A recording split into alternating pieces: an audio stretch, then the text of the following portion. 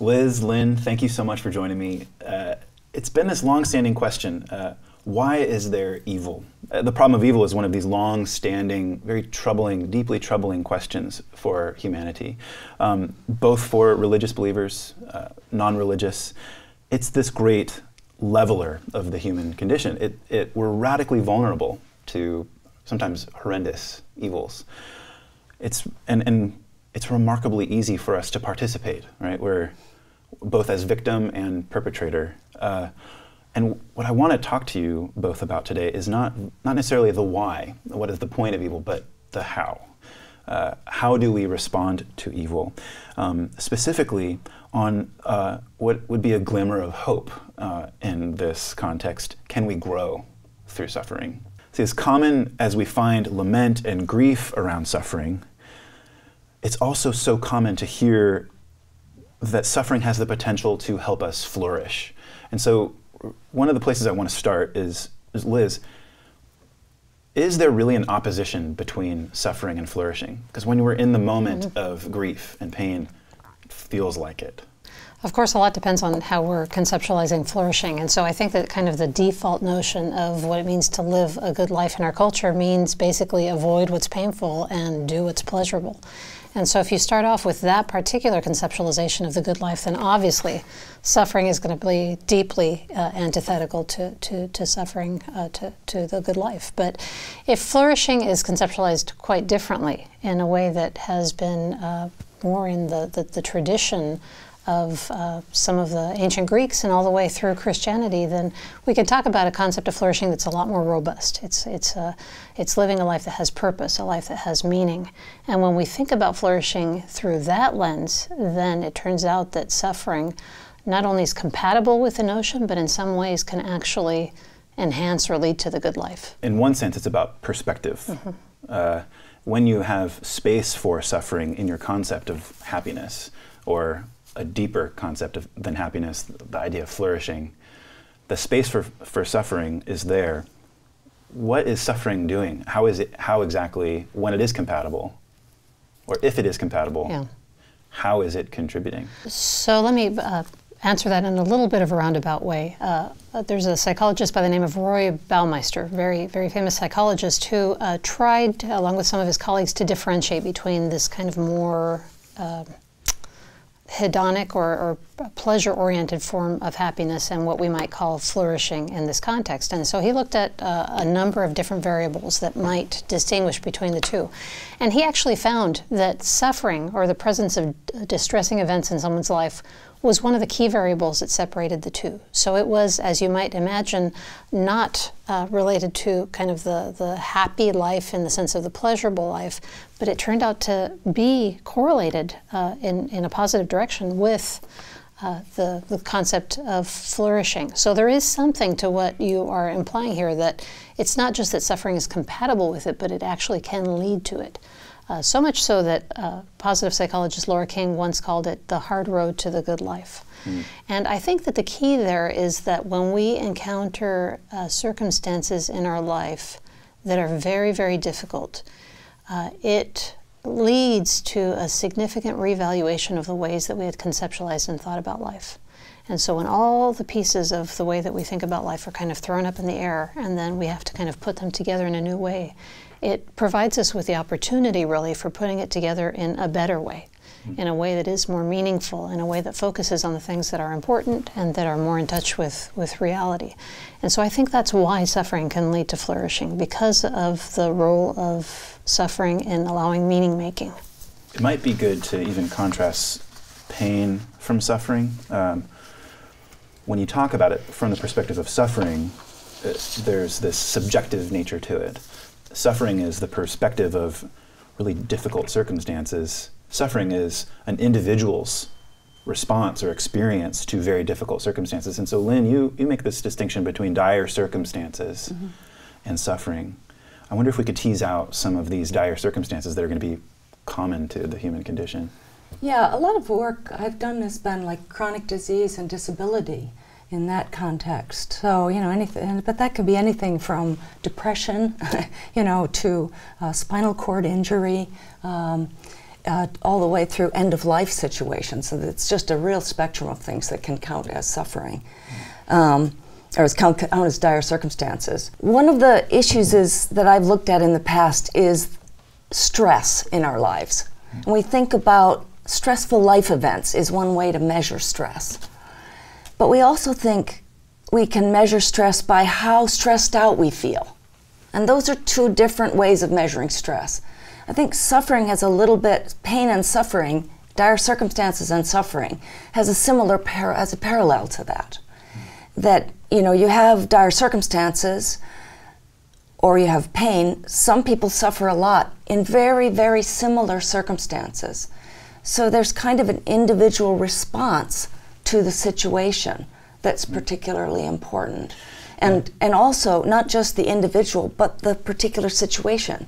I might use an example of pain. You know, when you have dental pain, it really hurts a lot. But you know it's going to be over. You know, you're going to get out of the chair. You know, there's some suffering involved, but it goes away, and you're not it doesn't hit you like if you have maybe chronic pain that you don't know where it's coming from, and it stays with you for years. That can cause maybe more suffering for a person. So that kind of thing maybe is a way of thinking about the circumstances and then the suffering. I'm thinking of even the contrast between the pain of childbirth and, you know, in those circumstances we're almost entering into it voluntarily, and the pain seems rather insignificant because it's not an occasion for suffering at all. So I think that makes a nice clear distinction between pain per se and suffering. And there actually are different areas of the brain that activate with pain and suffering. And in fact, one of the things, I taught a course called neuroethics, and one of the things I'd ask the students was, if you could remove, so there's a part of the brain that activates the suffering, and that, I can't remember it offhand what part, I could insert it later in this conversation. But if you had the opportunity to remove that center of the brain or deactivate the center involved in suffering, would you do so? And almost 100% of the students in the class said no, which is very interesting. So even in that, given that choice, they realized there's something about suffering I would not want to lose, which is very interesting. What do you think is motivating that response? Given the choice that you would accept and keep suffering as a part of our lives, why do you think your students yes? I think we'll probably expand on this as the conversation goes on, but there is something about suffering that is part of real life. It is part of what makes life rich, even without its prediction of flourishing. Now, one of the things I would like to say, though, too, and when we talk about suffering leading to flourishing, is that you never want to say to somebody else, you know, oh, well, you're suffering, it's good for you. You know, you're growing through this. This is, I mean, I just think, or this is, you know, ultimately going to be good for, I mean, that's just not the sort of thing you say to somebody else. But when you reflect in your own situation, which is what these students were doing, and they maybe, if their mother was suffering, they might have been willing to remove the suffering part of their brain, you know. When we think of another person, it's slightly different. But when you're in the middle of it, you can make that choice to kind of stand in the suffering, and there's something about that that's real life. And I wonder if this is a test case, because we are so prone to want to mitigate or eliminate suffering in the lives of those we deeply care for, and yet we're willing to admit a certain amount of suffering into our own lives. What do you both think about what that says about the use of suffering, or the meaning of it, its importance at a psychological level? We have our own phenomenological experience of having had suffering, so there's a sense, whether we've articulated it or not, of how it has contributed to us becoming the people that we have become, right? And so I think that whether we have made that connection or not, there's a fear that if we lose that, we will lose certain important things that have developed in us over the years. I think that might be the connection. First, with somebody else, we don't have their phenomenology, right? And so the suffering might feel a little bit more like this kind of Lego piece that we can kind of pull out without affecting the whole. But we can't do that with ourselves. Suffering is part of our stories. It's part of our narratives of our lives, of our identity. Yeah. I wonder if there's also this element of thinking more immediately about these people that we care about. We just want them to feel better in the moment. And yet, for ourselves, we're able to see beyond the moment. We're able to see, this is the difference between child rearing, which is suffering that you take on, not child rearing. This is the difference between childbirth and any other kind of form of suffering that you don't willfully take on. It's this concept of having a goal beyond the suffering, that we can envision that for ourselves. It's often hard to envision that for others, and yet what we're called to is this kind of patience to allow the suffering to be there, to sit there and kind of do its work, perhaps, whatever work that may be. You know, there's a part of this conversation that's already making me a little uncomfortable, and the part of it is that I think that sometimes these conversations, recognizing the potential for growing through suffering, can sometimes lead to the impression that suffering is a neutral thing, that suffering is not that serious in some senses, or you know, it diminishes suffering somehow. And I think that we want to be careful in our conversation to keep that right balance, that while we acknowledge that good things can come out of suffering, I want to be very clear that suffering, from my theological perspective, is evil, and that it came from the entrance of sin into the world, and so there's nothing inherently good about suffering. So I want to be careful to kind of preserve that distinction.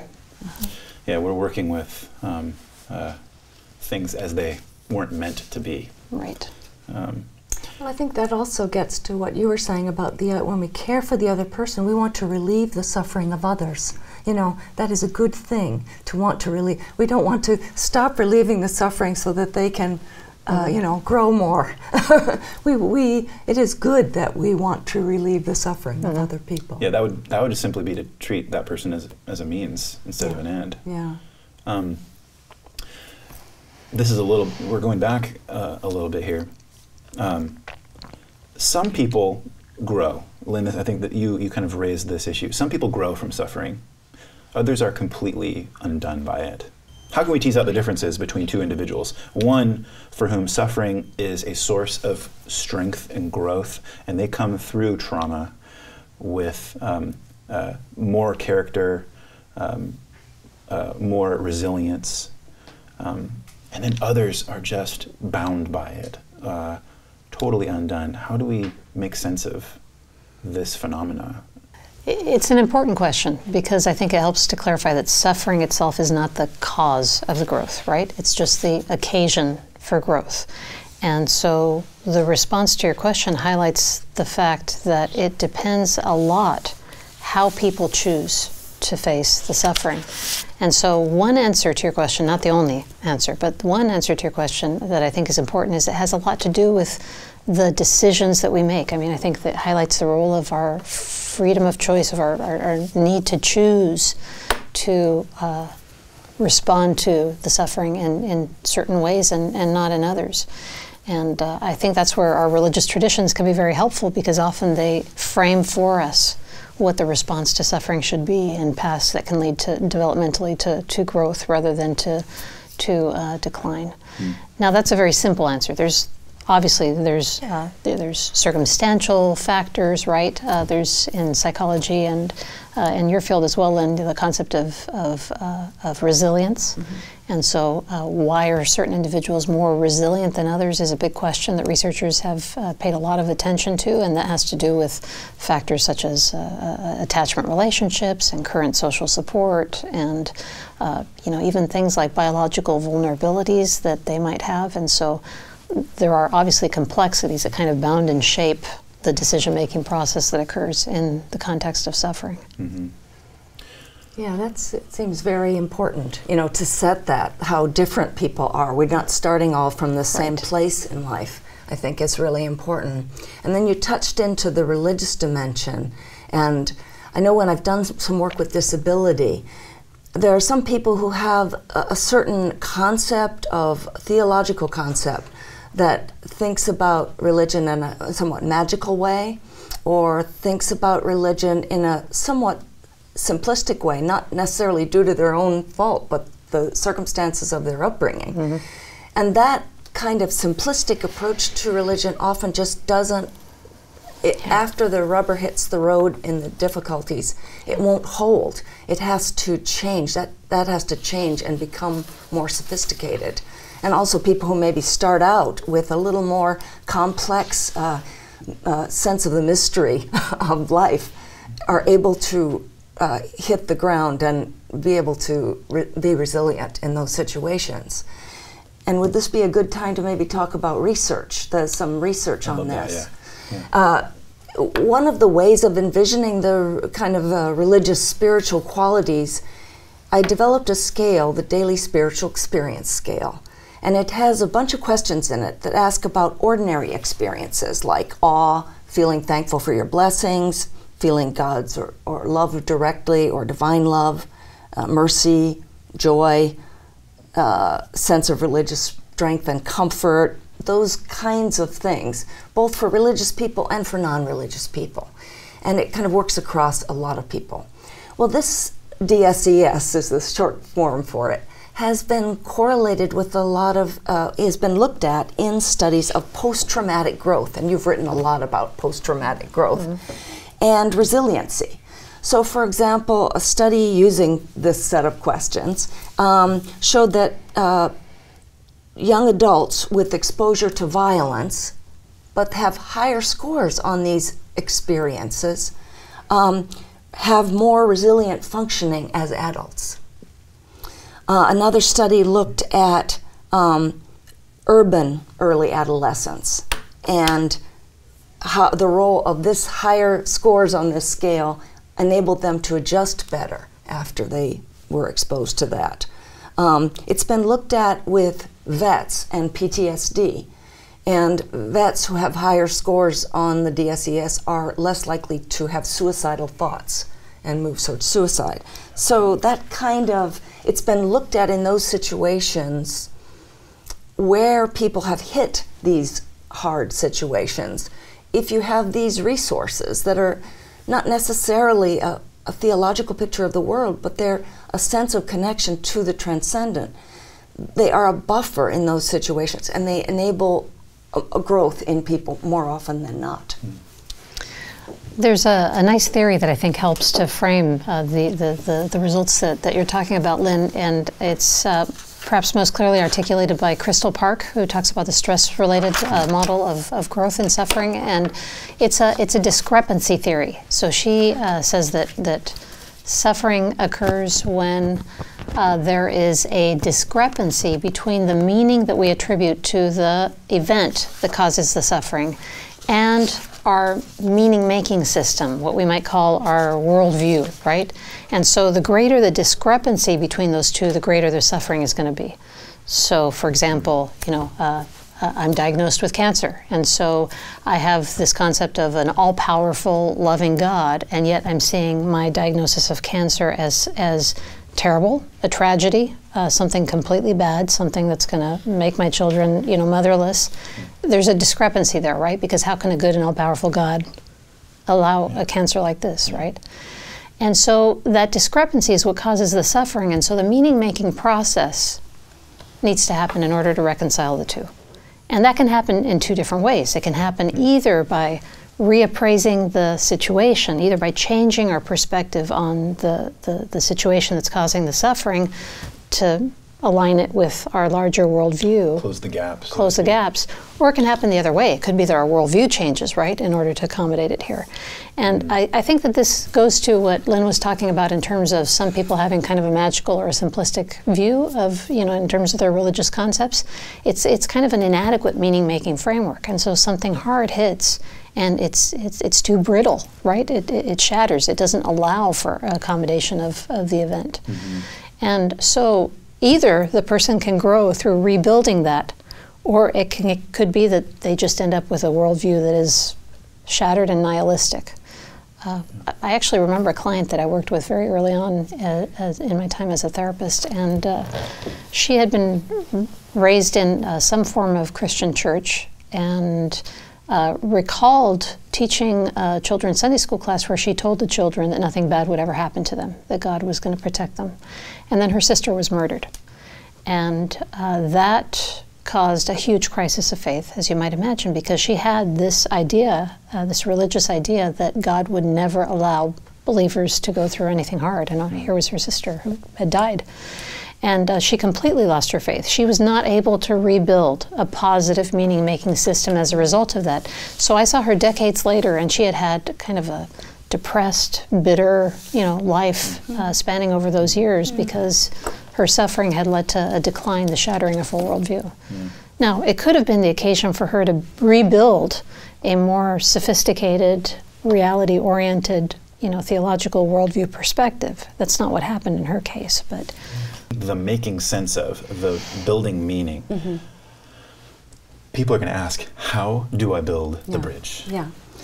And I want to explore what that is, because in some cases that feels so horrifyingly vague to a person in the midst. Yeah. One of the basic things that needs to happen, obviously, for meaning making to occur is a lot of cognitive processing, which again might sound kind of vague, but so let me get a little more specific here. Frequently when people are first hit with something really, really hard, what happens is kind of an intrusive form of processing. It might be the form of intrusive thoughts, or what we clinicians call rumination, right? They're just going over it and over it. And the purpose seems to be just to kind of get a grasp on the reality of the situation. This is actually happening. After that, there's more of an intentional processing that can happen, where people spend time thinking about the event and wrestling with it and thinking about its implications for their life. And this intentional processing, since it is more under people's voluntary control, can either happen more or less, right? So when you talk about practices, I would say that one kind of foundational principle is practices that encourage that kind of intentional processing of the event are going to be very helpful. So what does that look like? Well, some of it is as basic as having friends and family around, not just to provide kind of practical support, but who are willing to sit and listen for very long periods of time. And this is really challenging for people in our culture, because in our culture, again, we tend to try to avoid unpleasant things. And so I think that a lot of times when we think of helping somebody out who is going through suffering, we want to distract them. We want to cheer them up. We want to, take them away from their suffering. And I mean, there might be a place for this occasionally, right, with some moderation, but I think that we also need to be willing to bear each other's burdens in the sense of just being a listening board and interacting and just taking the time, and sometimes hearing the repetition, right, because they might not, just hearing it once might not be enough, and that's difficult.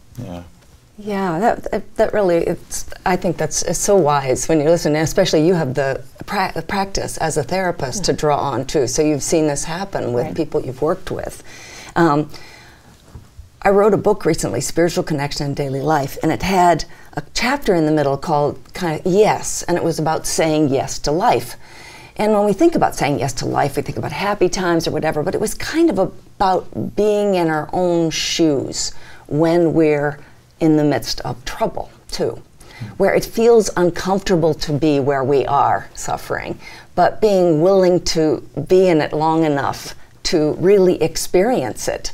And I've found that when I was writing the book, that was the hardest chapter to write. Because to write it, I had to kind of stand in my own suffering. I had to kind of touch back into it, and it was not fun. And if I wanted to write something, that would help people, I thought I had to be there in my own suffering. And it's not the same as being blindly optimistic. Everything's going to be happy in the end, all will be well, smiling over the top, but it's kind of allowing yourself to feel the sad feelings. And Einstein said that the most important question was, is the universe friendly? And I thought that was really nice. So when you feel your own feelings, can you hold the tension between those feelings and either a theological concept of a benevolent God or a sense of your own religious perceptions, and also, the fact that you're suffering and you're in a bad place. And I think if we don't feel the pain that we have, I can really see how that works with the clients you're talking about, because that has been my own experience too. And I also like the idea of using the term finding meaning rather than making meaning. Because for me, I know that it's used a lot, making meaning, but for me, if I'm trying to make meaning, I feel like I'm taking Lego blocks and I'm trying to put them together and I'm trying to build something up so that I can make sense of this in a very cognitive way. But if I take this approach of finding meaning, then I think, well, I'm going to look around me and is there meaning in this world? Is there meaning here? And kind of looking for it. I find that quite helpful. And in fact, that's where religion comes in, right? So, you know, people from a variety of fields, philosophers, cultural psychologists, I'm thinking of several authors, have made the point that one of the primary functions of religions is to provide some kind of guidance for suffering, for encountering suffering in the world. And in the field that I've done some work in, of post-traumatic growth, it's recognized that the most robust meaning-making systems are religions. They go from birth to death. They go from the beginning of time to the end of time. They address everything in between. And so there's a sense in which they are usually the systems that people turn to try to understand what's happening in life. So I agree with you. Finding meaning is probably the most helpful term here. Can we get back to the practices? I think that there's more to be said about that. Yeah, please. There's more to be said. Please. And again, religions come in there because, you know, I talked about this kind of basic need for cognitive reprocessing. And again, I think it's specific religious traditions give us certain practices that are helpful in those regards. And I think there's interesting variations among religious traditions too, and I want to be, you know, quick to recognize that. So thinking about our own tradition of Christianity, one hugely underappreciated mechanism for helping in this process of finding meaning is lament.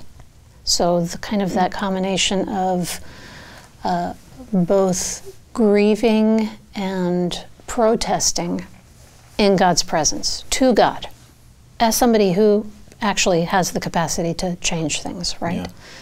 And you know, we have rich resources around lament in the Old Testament. Probably I read somewhere that the largest bulk of the Psalms, the largest single grouping of the Psalms are Psalms of lament. And other books, of course, too, Lamentations and, you know, parts of Job. And there's something formative that happens when we engage in lament. So there is something that is shaped inside of us, so that, for example, the Psalms have certain specific structures to them where generally the psalmist starts off with just the protest and the grief and that kind of thing. And by the end of the psalm, there seems to be a progression of then the eschatological hope, right? And so I think that there's this formation that happens, this meaning-making that happens in lamenting that leads, that first fully acknowledges the reality of the suffering, fully acknowledges its evil, its devastation, the implications it has for its life, but doesn't stop there, but moves on to our ultimate hope, right? Where Julian of Norwich's all will be well actually is true, right? Not perhaps right now, but eventually. Not in the moment. There's this, I think the expression of grief and lament, which in some cultures is more public than others. There's this way that someone who's otherwise weak, broken down, made almost nothing by their suffering, they, in the process of lament and grieving, they retain their voice. And so this practice of simply articulating the grief and articulating the lament is their right to own it and to speak it and to express it, and that comes across in so many different ways. But there's power. There's this iota of power in being allowed to reflect and express your grief. this seems to come out in therapy. Lots of it is just speaking through the pain of past experience. What do you guys make of this? The power of lament in the form of the voice of the sufferer. There's, I think that the power of it is not simply, certainly it's there, but it's not only or simply in the being able to articulate it. I think there's something very powerful about taking an internal experience and finding words to it. My sense, though, is that the value of that and the reason that it ends up being so important is because it allows for the interpersonal process. That when you are able to express, that means the other person is able to hear, and you are able to feel heard. So I think that that is the value of that process of being able to verbalize, so that, you know, the lament that we've been talking about as a Christian practice can't be lament outside of the presence of God. For it to be something that actually is healing, something that brings meaning, it has to be practiced to God. It has to be a lament directed to God in order to have that power. Similarly, in the therapy room, I think it's the presence of the therapist who is hopefully paying very, very careful attention and trying to facilitate that expression for the sake of the person feeling heard and understood. I think that is something we underestimate often. Yeah, and I would just even think, to go more broadly outside of the settings, suffering in general does provide real opportunities in our world for caring for each other. When, not that I would wish it to be there only so that we could care for each other, but somehow some of the most wonderful love that people feel for each other and express for each other, that's really quite glorious to behold, happens in the midst of these suffering situations. And it draws from others this love that is enlivening, both for the person loving and for those that experience this kind of care themselves. And this touches into what you're talking about too, so to be cared for. It seems like there's this real differentiator in speaking your pain or suffering with no response, and then speaking it where there is a response, or if not a response, the reception of it, that someone has heard it, that someone has listened to it, and it's that relationship that is maybe one of those factors that allows a bridge to be built between our conceptions of a good God and heinous suffering. There's this quality of dire circumstances and perhaps the suffering that emerges from it that reveals. It reveals something about the human condition in the abstract, but it also reveals something about particular individuals and the way they experience the world. You can see this in some of the life and thought of Jean Vanier, the founder of L'Arche. L'Arche communities being those communities for the disabled, sometimes very severely disabled, where they're communities of people living together, some disabled, some not. And it's this opportunity for the human condition to be revealed, and that's the kind of this language that you find in Jean Vanier. Lynn, I wonder if you could just comment on, in what ways have you seen dire circumstances reveal more of what we are, who we are? I actually met Jean Vanier many years ago in Belfast, and it was lovely to have met him. And it kind of inspired me, his work inspired me, the whole idea that those who I would think are suffering maybe aren't suffering as much as the people we don't think of as us people who are not disabled. And I think one of the things how do we think of suffering? You know, sometimes we think, oh, this person is doing poorly and they must be suffering. One of the things about Jean Vanier's communities is that everybody is suffering. And he kind of starts out, we're all suffering. And of course, the person with the intellectual disabilities is having some particular problems. And I had an opportunity recently to actually spend some time actually doing interviews with people in the L'Arche community in Cleveland. And both the people who were in the community and the assistants, the people who were living together with people. And the people who were in the community were being cared for in a way that acknowledged the fact that they had something to give. And I think that was just a really powerful thing. How do we envision disability? One of the things that gets revealed is just our deep vulnerability. So many of us cover that vulnerability, Right. and we find ourselves enclosed, sheltered, but it doesn't take much for that shelter to become a prison. Well, this is it. And one of the things that we think of, I mean, I remember when I met Vanier, I thought of myself being really intrinsically linked with my intellectual prowess, whatever that was at the time. I thought I didn't really have a lot of value outside of what I could do intellectually. And yet, here he was reaching out to these people who did not have great intellectual prowess, and also seeing the value in them. And it made me re-envision my own situation. And I think one of the things that happens when you are in dire circumstances is you can't rely on your functional abilities as well. You know, let's say you have a spinal cord injury or you have a stroke. What defined you can no longer define you. And that may be a good thing. Being defined, I know I had a friend who was a college professor and he had a stroke and he could no longer speak. Well, speaking was his thing. You know, he was a college professor. How did he then re-envision himself in that? And I think sometimes dire circumstances can call us to a deeper level of who we really are and what's important in terms of who we are in the world. Yeah. Jean Vanier talks about love as this goal for a community of finding peace and wholeness where there is brokenness. Right. He says, love requires work, hard work, and it can bring pain because it implies loss.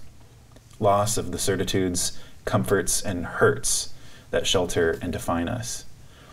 And what maybe dire circumstances and suffering lay bare is this feeling of great loss. The loss of the ability to speak, the loss of movement, the loss of independence. It's that loss that he says allows us to eventually grow in love. Yeah. These are counterintuitive ideas. Our conversation is reminding me of research, some research that I ran across. It was kind of a review of the literature in post-traumatic stress, and these authors concluded that more growth seemed to occur when the circumstances that people faced were extreme enough that they felt helpless and out of control of the situation. So the more they were out of control, the more they experienced their helplessness, the greater the growth. And I find this very interesting from a theological perspective. Yes. So, you know, if just kind of our traditional Christian doctrine would be that we are creatures, God is the creator, right? And so there's some built-in finitude to our condition, even before we start taking into account our fallenness, our sinfulness. And yet that's not something that we're very good at acknowledging, especially in the day-to-day experiences of life. We like to think that we are in control. And of course our culture, our particular Western culture, and those of us who happen to be, you know, middle, upper class, we have a lot of control in our life. And then all of a sudden something hits us that is completely outside of our control. We cannot make it better, no matter how much we try, right? And we are faced perhaps for the first time in our life with our utter finitude and helplessness, which I think is actually a really positive thing because it places us where we need to be in relationship to God. Because if we don't feel the need for God, then that shapes the relationship that we have with Him. When we really acknowledge who we are before God, that allows for the right kind of relationship to be established. It's like a right sizing. Yeah. A humility that stops short of humiliation, but one that puts us in our context, puts us in our place in the best way possible. One of the things that, I've looked at this daily spiritual experience scale, and one of the things that we've worked with is addictions and substance abuse. And a lot of times, a lot of people think a substance, alcohol or a drug, can help to make me suffer less. It even can be a doctor-prescribed drug. I don't want to suffer, I want to be more comfortable. So what happens sometimes in the context of that is addictions or abuse in the situation. So the drugs themselves and the use of it in a certain stage might be quite normal, but to move to an addiction and abuse state. And I think one of the things that happens in Alcoholics Anonymous, which has been used for people, it's interesting to think that the word spirit and the word spirits have a kind of a connection to each other. And the people who are in Alcoholics Anonymous often come to it because they can't do it anymore on their own. And I think one of the steps says you admit that you can't do it on your own anymore. And they have to ask help from a higher power as they conceive the higher power. So it's interesting that they usually come into trying to not do this anymore out of a space of suffering. There's this beautiful quality of art, whether that comes across in fiction, the novel, poetry, film, painting, any expression of art. We've seen that some of the most troubled people with the most inner turmoil, they have turned to art as an expression of how either coping or an expression of articulating and lamenting and grieving. What in the world of art, and what is it about the making of art, or the taking in, the appreciation of art, that helps us deal with suffering? Well, I think the artist, by his or her nature, has to be kind of good art, has to be kind of tuned into the real world in a very fundamental way. And just as the students at the beginning, when you asked them whether they wanted the suffering relieved, I think one of the things, you get the suffering relieved, you often get your sensitivities and your perception of the world. And I think artists have a great sense of perceiving the world clearly and that kind of sense. And I'm particularly, one of the things I'd like to maybe share a little bit about is poetry, which I think you see in poets. I am not a poet, but I really appreciate the poetry of others. They manage to do great things. And Kierkegaard wrote, "What is a poet? An unhappy person who conceals profound anguish in his heart, but whose lips are so formed that as sighs and cries pass over them, they sound like beautiful music." And I think that's some of what the artist can do in expressing that. And an example of that might be this Levertov poem that I brought for today, Please share. Which is, it's called Talking to Grief by Denise Levertov. Ah, grief, I should not treat you like a homeless dog who comes to the back door for a crust for a meatless bone. I should trust you. I should coax you into the house and give you your own corner, a worn mat to lie on, your own water dish. You think I don't know you've been living under my porch. You long for your real place to be readied before winter comes. You need your name, your collar, and tag. You need the right to warn off intruders, to consider my house your own, and me your person, and yourself my own dog. This poem reminds me of one of the other kinds of art that you brought up, fiction sometimes, when characters go through difficult circumstances. And I think often what those what appreciating those forms of art can do for people, as with this pathway, is it provides kind of glimmers of the pathway ahead. It shows the trajectory that others have taken through grief and suffering, and allows for new possibilities of how oneself might then go through the suffering or grief that's on our plate.